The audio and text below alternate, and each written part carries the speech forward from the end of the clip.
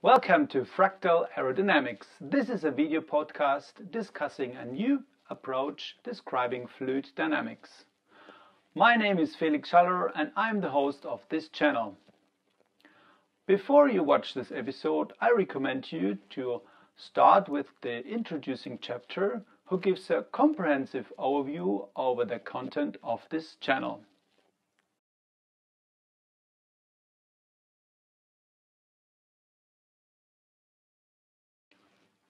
In this first chapter, we'll have a closer look on current flight theories and the problem that still remains when using these theories to describe lift. Subsequently, we will introduce a model that can describe the phenomenon with all known effects, including impulse change, downwash, optimal wing shapes, flow attachment, and stall. So what keeps planes in the air? We still have to accept that physics has no clear answer for that yet.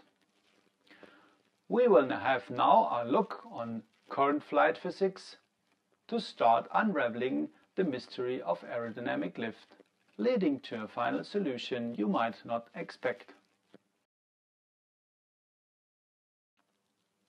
It's not obvious that every object creates lift. Most objects don't, and it has less to do with weight but rather shape. In later chapters we will also see that a certain flexibility and the ability to react on the surrounding airstream also plays a role. The major goal for lift is that the air has to attach on the object surface and gets deflected. This attachment on the surface is very sensitive and fragile. Lots of boundary conditions must meet. As soon as the conditions no longer occur, the stream detaches and turbulence is created. Since the beginning of flight, we aim to describe the physics behind it. So far, there are several theories explaining the phenomenon of lift. The most popular explanation is arguing with the laws of Bernoulli. Other explanations are based on Newton's principles, and others do it by the Magnus effect or Kutta-Joukowski condition. New theories from the 21st century by Hoffman, Johnson and Johnson see lift happening due to the 3D detachment of the air on the trailing edge. So how is lift commonly described? We already heard it with the Bernoulli principle. Bernoulli describes a relation in the fluid between speed and pressure. It's simply spoken a simple version of the energy conservation law. And indeed the relations almost match, until the point of lowest pressure. And then the flow creates a laminar separation bubbles and become unpredictable. Though a relation of pressure and speed occur in some parts, it provides no explanation of the phenomenon that attaches the stream on the shape. Arguing with the streamline constriction through a fluid displacement by the shape doesn't work, because in reality the stream is bended in a wide range around the profile, instead of being constricted like in a tube system. Bernoulli's principles work well on a tube system, but less for a free stream. Only very laminar conditions can be modeled close enough to provide sufficient results. All other conditions can be solved without the use of numerical computer models. And finally, the biggest problem at the end is that the resulting lift force becomes zero, because the potential theory, where Bernoulli's principle is based on, state that under ideal conditions fluids flow around bodies with no resistance, leaving the fluid in its original state to fulfill the energy conservation law. This picture, for example, shows how streamlines would look like using the potential model based on Bernoulli. Because lift doesn't occur in a translational potential, Kutta and Joukowski introduced the rotating potential field. The Magnus effect on rotating objects work quite similar. The rotating field though only exists in an overcritical state of the potential theory, when vortices occur at the trailing edge of a profile. It is further a highly idealized model describing lift with static fields. We will have a closer look on such rotating phenomena around wings in later chapters to get a deeper understanding on the correlations. In some CFD simulation, it also really looks like the stream would rotate around a wing.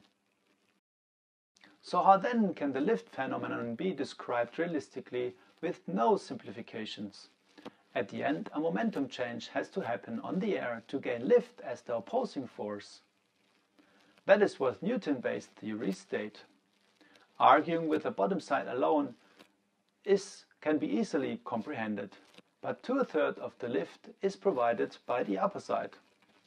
But there comes the question, what glues the particles on the surface so they follow the contour? Magic magnets? Molecular forces?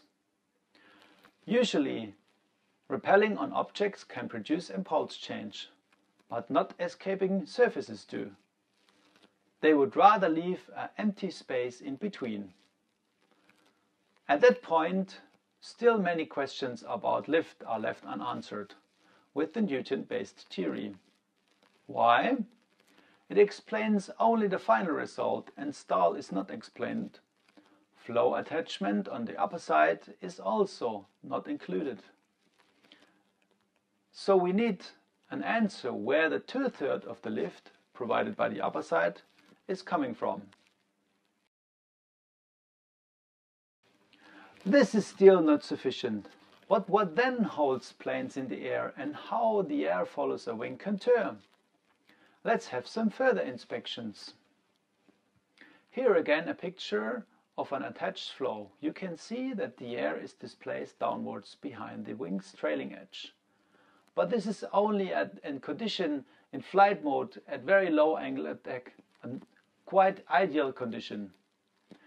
The more the angle rises, the more the state becomes unstable. In contradiction to that, here a wing with an entirely detached flow. Numerous vortices are created in the wind shadow, pushing the free stream away. So the wing can no longer attach the air on its surface. In total, no lift is created. Practically, such situations are very dangerous for modern airplanes and must be prevented by all means.